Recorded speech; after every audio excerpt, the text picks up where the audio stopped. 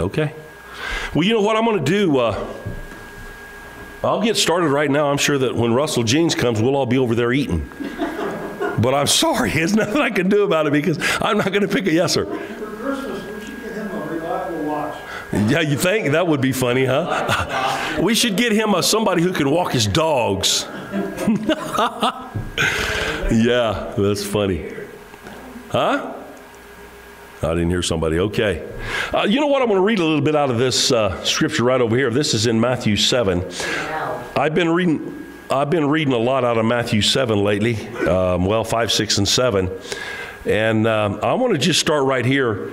What verse is that? Verse 11. Matthew 7 and 11. It's up here. And I'm going to read that for you, and then I've got a whole lot of other stuff I want to read to you. But I'm going to start here, and I'm going to go back and get some other scriptures as well. So let's do this. It says, if ye then, being evil, know how to give good gifts unto your children, how much more shall your Father which is in heaven give you things, give good things to them that ask? Therefore, all things whatsoever ye would that men should do to you, do ye even so to them. For this is the law and the prophets. He says, enter ye in at the strait gate. For wide is the gate, and broad is the way that leadeth to destruction, and many be there which go in thereat. Because strait is the gate, and narrow is the way which leadeth unto life. Few there be that find it. Beware of false prophets, which come to you in sheep's clothing, but inwardly they are ravening wolves. You shall know them by their fruits. Do men gather grapes of thorns, or figs of thistles? Even so every good tree bringeth forth good fruit, but a corrupt tree bringeth forth forth evil fruit. And good tree cannot bring forth evil fruit, neither can a corrupt tree bring forth good fruit. Every tree that bringeth not forth good fruit is hewn down and cast into the fire. Wherefore by their fruits shall ye know them. Not everyone that saith unto me, Lord, Lord, shall enter into the kingdom of heaven, but he that doeth the will of my Father which is in heaven. Many will say to me in that day, Lord, Lord, have we not prophesied in your name? And in thy name cast out devils? And in thy name done many wonderful works? And then will I profess unto them, I never knew you. Depart from me, you that worker of iniquity. That word iniquity means lawlessness. Therefore, now I'm going to give you the answer here. Jesus is going to give you the answer. Watch this. It says, therefore, whosoever heareth these sayings of mine and doeth them, I will liken him unto a wise man, which built his house upon a rock. And the rains descended, and the floods came, and the winds blew and beat upon the house. And it fell not, for it was founded upon the rock. That's the wise man. And everyone that heareth these sayings of mine and doeth them not shall be likened unto a foolish man, which built his house upon the sand. And the rain descended, and the floods came, and the wind blew and beat upon the house, and it fell, and great was the fall of it. And I'm going to leave it right there. All right, I'm going to read you another scripture over here. And not that one. I'm not going to read that one or that one. I'm going to read this one. This is in 2 Peter 1, and I want to read this to you because this is important here. He says, let me see where I want to start here just to make sure that, just to make sure that I get you the full handle on what I want to say here. Let me just start right there in verse 5. It says, for this very reason, make every effort to supplement your faith with virtue, and virtue with knowledge, and knowledge with self-control, and self-control with steadfastness, and steadfastness with goodness, and goodness with brotherly affection, and brotherly affection with love. For if these qualities are yours and increasing, they keep you from being ineffective or unfruitful in the knowledge of our Lord Jesus Christ. For whosoever lacketh these qualities is also nearsighted, that he is blind, having forgotten that he was cleansed from his former sins. Therefore, brethren, be all the more diligent to confirm your calling and election. For if you practice these qualities, you shall never fail. And I'm going to stop right there just for a minute. I want to just talk to you out of that scripture just for a minute. Let me explain to you something. Let me start like this. Are you glad you're born again? Yes. All right, I'm glad I'm born again, okay? And I'm glad that God's on my side. I'm glad that he's not imputing my trespasses, but he's helping me. He's given me strength. He's given me grace. He's doing all these good things for me, and I'm thankful. But how many of you know that in everything he did do, some of your growth is left up to you? It's true. How many of you know that there comes a point where you have babies, right? How many of you've had babies? You help those babies to a point, right? And after a while you're going, hey baby, get up, right? Don't poop your pants no more. That's it. I'm done with you, right? How many of you would like to have a 10-year-old still pooping their pants? How about pee in the bed? No, nobody wants that garbage. You know, I'm not saying that that's a problem. Sometimes people have deep emotional problems and things happen. I'm not picking on anybody. I'm just saying that there comes a point in your life where you're the parent, like God, and you say, okay, I've done what I can do now. It's time for you to do something for yourself. You got to stand up. You got to be somebody. You got to take over, right? Okay, the Bible says that you, everybody say me, you make your calling and election what? Sure, you do it. How many of you, when Jesus went to heaven, he sat down? He just went up there and he goes, hey, I got me a nice relaxing chair here. I'm going to sit down right here at the right hand of the Father, and I'm going to intercede for my people. And that's what he's doing presently. How many of you know Jesus is in heaven interceding for us? The Holy Ghost is here on earth working and doing what he does to draw people in, because the Bible says except the Father draw them, they ain't going to ever get born again. You know, it's amazing to me how people take the gospel so stinking lightly. You need to pay attention. They take it so lightly, you know. And then you hear about somebody pass away, and you're going, "Holy cow!" Every opportunity was right in front of them, and they just blew it off like it wasn't important. But I promise you, the second they passed away, I found out, boy, that was important. I shouldn't have ignored that. That was kind of like, are you sure? I'm telling you, you need to pay attention to the gospel. Because it's the power of God unto salvation. It's the difference between life and death. Right? I'm telling you the real truth. Don't ignore what the Bible says. The Bible says, listen, I'm going to give you one more thing here. I'm going to get back to this. And I'm going to tell you what the Bible says. The Bible says that there's going to be a lot of people. How many of you remember the virgins, the 10 virgins? You remember those guys? Matthew 25. What did the Bible say about 10 virgins? Guess what? They's all virgins. Let's just say it this way. There's all Christians. Right? Yeah. The problem is 5 of them. Oh man, God, I forgot my oil. Read the Bible. They forgot their oil. And the guy, the watchman calls, he says, hey, the bridegroom cometh. And they jump up and they go to trimming their wicks, and they're going, oh my God, I forgot my oil. And they come to Walt and they say, hey, Walt, can you loan me some oil real quick? He goes, no, I got to make sure I got enough. You better go run back down there and buy some before it's too late. They go down to buy some and come back, and what happened? He'd shut the door. They knocked on the door and they said, hey, let us in. We're virgins. We're part of this. Sorry, I didn't know you. Are you listening? I didn't write that. That's just the Bible, dude.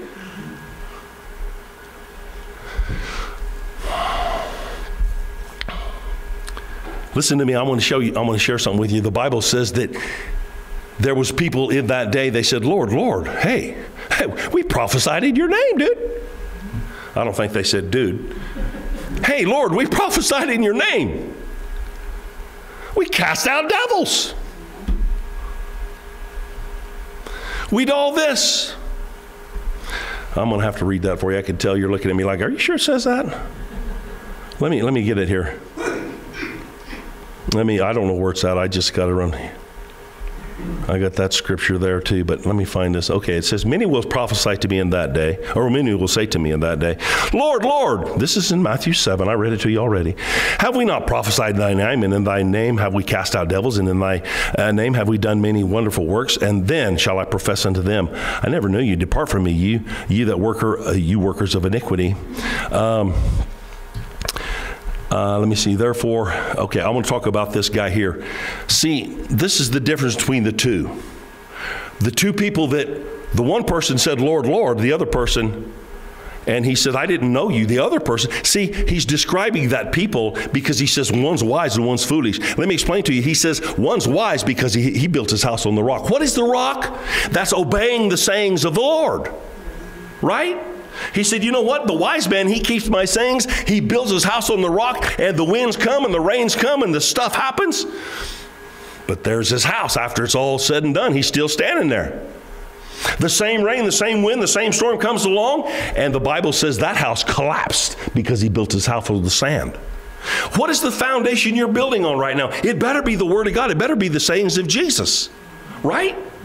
Yeah, it better be, because that's the foundation. That's the rock.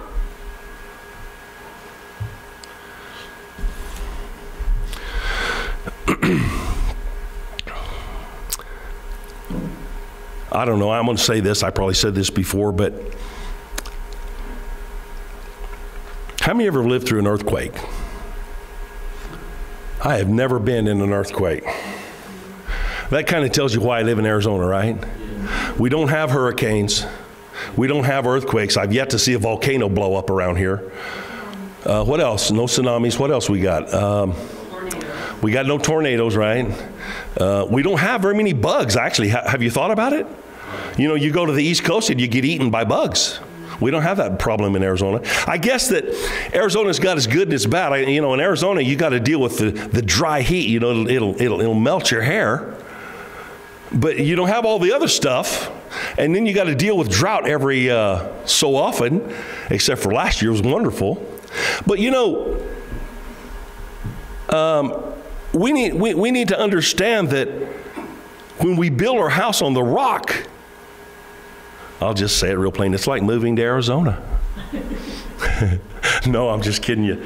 No, we've got, listen, man, if you can't hear nothing else, I say, hear this. Don't take the gospel lightly. Don't go off and live your life as if it's not important, because I'm going to tell you something. You can ignore the Bible, but I promise you it's not going to ignore you. There's going to come a day you're going to say, God, I'm sorry. He's going to say, no. I don't want to hear your excuses today, because you had your full life to take care of business and you didn't take care of business. I'm shocked at people. It's like, oh, I got my whole life. I'll take care of business. Hey, don't live that way. Right? Everybody remember this. I've said this 3 Sundays in a row. The Bible says that, what does it profit a man? Finish it. If you gain the whole world and you get everything you want, but you died and go to hell, you're a fool. Right? You're a fool. And you ignore the gospel. I'm amazed at people. And you know what? I don't want to pick on people, but we need to pray for people, because some people, it's like they're not just on a little roller coaster. They're like on a major roller coaster. Like, whoo, whoo. One day they're up here, yes, I'm going to serve God. The next day they're down here saying, I'm going to hell. They won't say that. Come on, can you hear what I'm saying? Why can't you just be on a stable incline run into the heavens? Just get on a run and stick to it and hang to it and just climb your climb. Fight the good fight of faith and make sure that your calling and election is sure. That's your job. How many of you know that Jesus wants you to make it in? Did you know it? You don't believe me, do you? I guarantee you, he wants you to make it in. I guarantee you, he wants you to make it in. The Bible says, you know what? Because of the gates that's really wide, and it's like, well, come on in. He says many people are going to go down that road. But he said, we got a little narrow gate, straight gate. He said, and there's going to be a lot of people that are going to miss it. But you're not missing it. You're sitting in church listening to the gospel, and if you ignore it, it's a bad day. Everybody say bad day. Somebody says, well, I don't have bad days. You're going to have a bad day if you ignore the gospel. You hear me? You're going to have a bad day, dude. Someday it's going to come back and haunt you. I tell people, there's this thing, I'm going to just say this real quick, but there's this thing, it's called the law of association. Have you ever heard about that law? Let me explain to you what that law is. That law says if you hang around the wrong people, you're going to get crushed. That's why I like to see people when they get born again, they come and they hang around Christian people rather than go back to their friends. You know what their friends do? Come on, let's go drink. Let's go smoke some pot. Let's go do some crack, man. We're going to have some fun. We got to party down here. You know? Whatever they do, I don't live that life, you know. I don't know. I don't do that. I'm not interested in it, you know what I mean? And I'm not picking on you. I'm just telling you, let's get a stability in our life and let's start climbing into the kingdom. Do you hear me? Yes. Just get some stability, dude. Get on the rock. Well, I don't really have time to go to church. Let me explain to you. Church don't save you. How many of you know church don't save you? Help me here. Church does not save you. No, sir. But you know what? You get around the right people and they help you walk. You know what I mean? How many of you know that...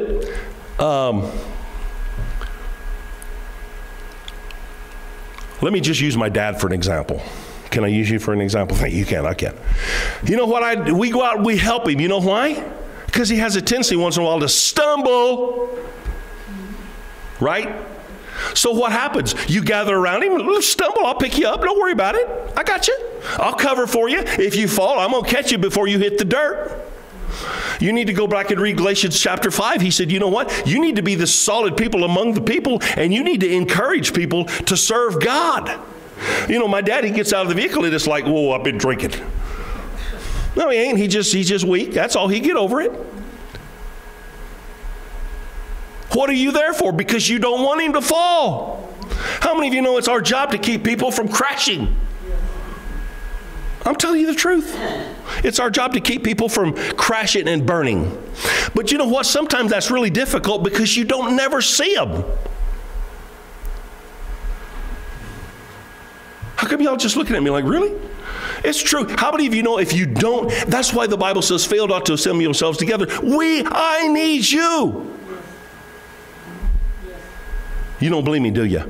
How many of you know I got just as many faults as you do, probably more, but I need you. You know why? Because I'm encouraged by you, and hopefully we can encourage one another and we can support one another and pray for one another and help each other make it in. Right? Come on. It's true.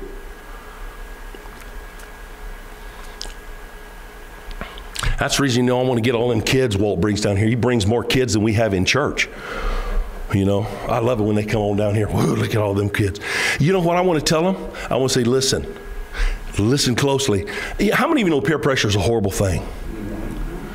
And that's what comes with crowds of wrong people. And I'm not being mean. I'm just telling you that you get around wrong people, you end up being wrong. You get around right people, it'll help you stand. You know, that's common sense, right? I want to tell them, I'll say, you know what? Listen to me. I want you to be an influence, not influenced. Right? How many of you know that if we had a bunch of young people, they were influencing the place rather than being influenced by the place? Come on, you hear me? Somebody says, yeah, but you just said the law of association, you get rid of the wrong people, you can crash. I'm telling you that there's got to come a point sometimes when you get strong enough, you can go out and infiltrate people and you can help them, but you got to come back and get your strength back. How many of you eat every day? Do you eat every day? Yeah. Why do you do that? Well, because I like to eat. Well, so do I. I like to eat, but you do it for strength, right? That's why you come to church. Hopefully you come to church so you can get some strength and you can go out there and you can do your thing, right? We can, you know what? I'm helped by people. How many of you believe people need people? Come on, help me here. It's the truth. People need people. I get a kick out of some people. I was talking to somebody the other day. They said, well, man, I don't know if I should say that. I might make everybody mad.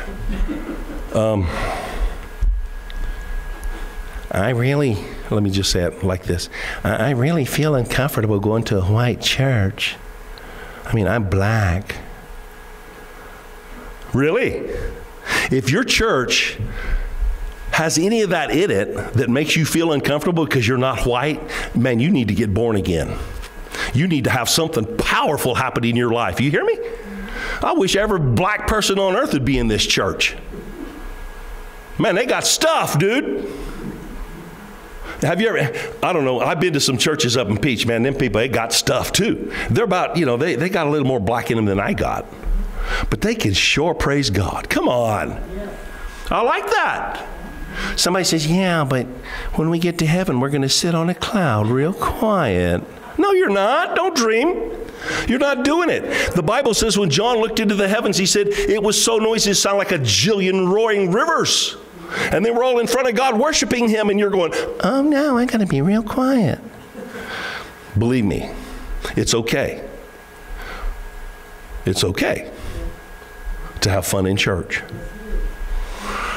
And if you don't like that, I'm going to have fun in church without you. How's that? You know what? Let me tell you something. You may not agree with me completely, and I don't know. You may agree with me completely, but you just haven't lived with me long enough to disagree with me, probably. How many of you know that if you live with somebody after a while, you disagree with them? You know why? Because they don't think like you think, and they don't, But we can have this, and we can have fun doing it. How many of you know the Bible says, let me give you this one. The joy of the Lord is what? Oh, really? Yeah. The joy of the Lord is your strength. Yeah, but I'm depressed. You know what happens? You get to looking around at all the stuff. And rather than did you know the Bible says this? The Bible says the mind that is stayed upon thee, Jesus, shall rest in perfect peace. Yeah, but look at the world. Hey, you know what? I have my problems with the world. Listen, I have my problems with a lot of things. But the Bible says that if you'll watch Jesus, you'll be better off. Right. That's what he says. Let me give you some more scripture. I got to quit. I read that one. I didn't read that for you, but you can read it. Matthew 25 if you want to. Let me give you this thought. I want to read this out of 2 Peter. I don't know. I'm just going to throw this in there. I don't know if it fits, but I don't care. I'm going to put it in there anyway.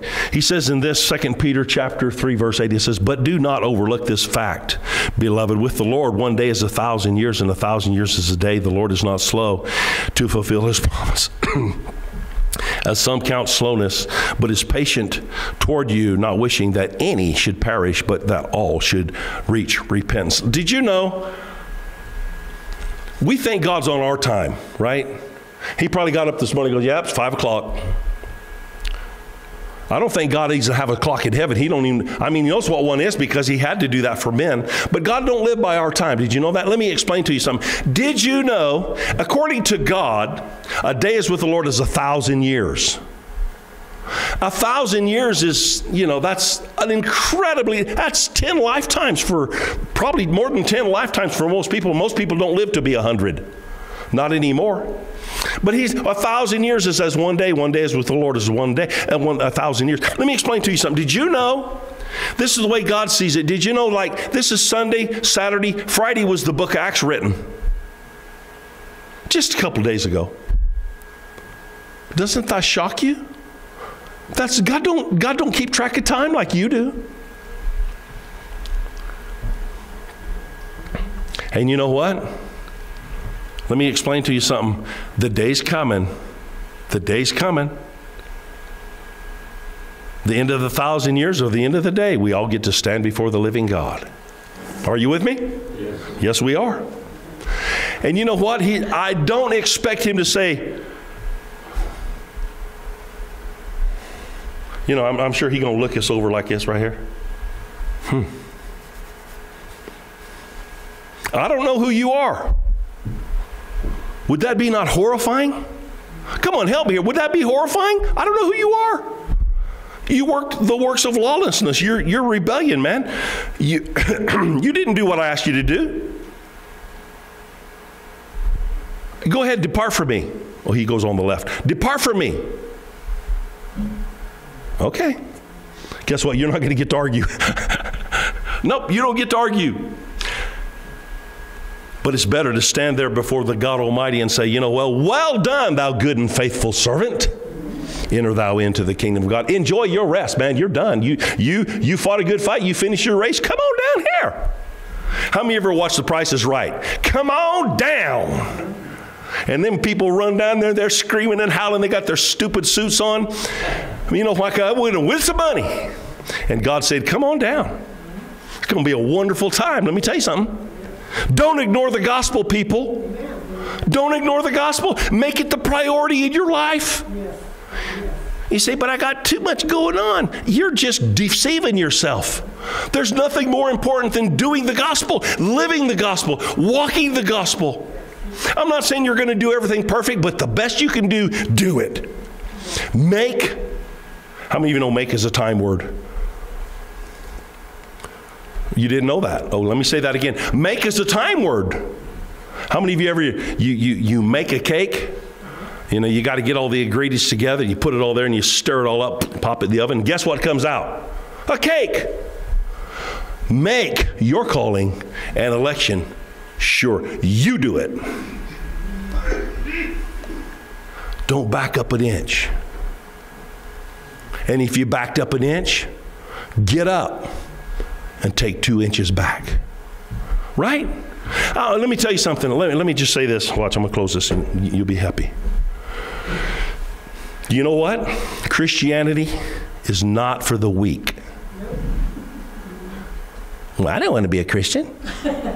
No, Christianity is not for the weak. You know, that's why the Marines say, hey, we want just a few good men, because not everybody's going to do this. Most people are going to crash. They're not going to make it. You get in the Marines and you might make it in the Marines today because everything's changed, you know. They got woke. Whatever that means, you know. They woke up and they said, well, I don't know if I'm a man or a woman. Well, what do you mean? Well, I'm woke. You need to repent. Come on, right? Listen, I've never seen any but 2 genders. That's all I've ever seen in my life. How about you? Yeah, well, I'm an it. Yeah, well, go ahead and be an it. You know, did you ever hear this story the other day? There's this goofy kid. This is how bad America is and how bad parenting is and how crazy it got out there. This kid says, well, I'm a cat. You know what the school did? Got a cat litter. They got a cat litter box and put it in the bathroom. I'm going, you got problems, ladies, gentlemen. Tell the girl she ain't no cat. If you want to use the toilet, get in there, but we ain't putting no cat litter in there. Come on, really? How many of you know that so much of America's gone woke? But God's going to come. God's going to come, and he's going to unwake them that way. How many of you know that all they have to have is get born again? They get born again, and they're completely, they have a mind change, man.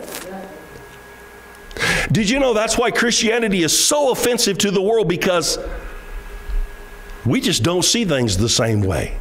How many of you see wokeness as really Christianity? It ain't Christianity. How about racism? No, it ain't Christianity. How about when you divide people against each other? That ain't Christianity. Christianity says, no, let's come together, let's love one another. Did you hear what I read? Provoking one another to love. You know, love one another, provoke one another, enjoy one another, come together and be somebody.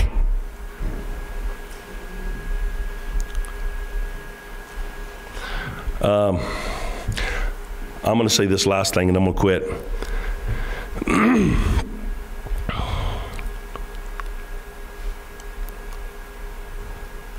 I really believe this. I believe God's coming. And you know what he's going to do? How many, everybody remember this? Judgment starts where? At the house of God. So that means it'll start EDU, it'll go out here, and it'll go to Universal, right? Start in the house of God. And God's going to come through. You know, did you know Jesus cleansed the temple twice? He did it twice. I believe we're on the second run here pretty quick. He's going to come in. It's scary to me. Listen, I got to quit. But listen, I forgot I didn't sing. I got all kinds of time. Let me explain to you something. Did you know that it's scary to me? You look at churches nowadays. Churches that I actually had confidence in. And it's like, woo, I ain't coming to your church. Not today. You have got woke. You say, I don't like that word. Well, I'm sorry, I don't either, but I had to use it because that's what they use, okay? I'm using the terminology they use. How many of you know when you get and you stray away from the power of the gospel, you missed it? If you're not preaching Jesus and Him crucified, you're preaching who knows what. You got to preach Jesus, my friends. You got to preach Jesus, my friends. He is the answer, He's the life, and He's the resurrection. And if you're preaching just a church, if you come in here and say, yeah, boy, we got to church, we're making it happen. We are the church. We're not the church. We're just a church. Jesus is God. He's the Lord. We come here not because we're the best church. We come here because we want to worship Jesus. And I want to see you all. Right? Yes, Lord. Okay. Russell's not here yet, so let's quit now. He can walk in and say, what happened? Say, well, you're late, dude. It's already 2 o'clock and you walked in really late. You need to sell your dogs. I just pick on Russell all the time. He's just really a good friend. So let's stand up and come down here and pray together, please.